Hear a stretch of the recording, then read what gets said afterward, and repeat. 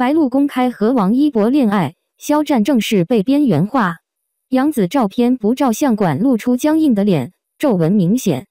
白鹿即将公开和王一博的恋恋，萧战正式被边缘化了。有消息说白鹿和王一博要让萧战边缘化了。白鹿是目前受到公众关注的90后小花之一，她参与的电影项目一直是网友们讨论的话题。近日，有消息称白鹿和王一博即将合作拍戏，这一消息很快引起了人们议论纷纷。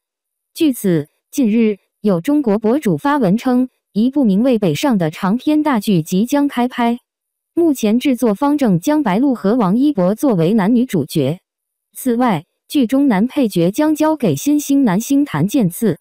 在这个时候，白鹿和王一博都是 BIS 最吸粉的流量，因此如果两人接受北上，这肯定会是一部爆炸性的电影。此外，男配檀健次也是使这个项目质量更好的因素。他以《拉罪图鉴》《长相思》等系列引起观众的注意。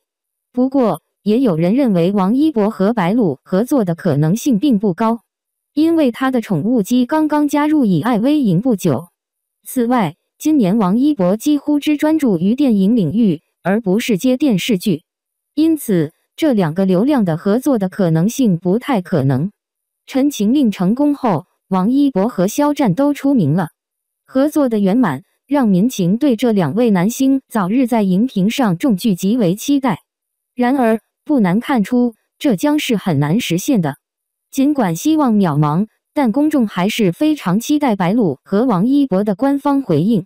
杨紫裸露肩膀，但照片没有照片，却露出一张僵硬的脸，皱纹明显。杨紫给人留下的甜美温柔形象。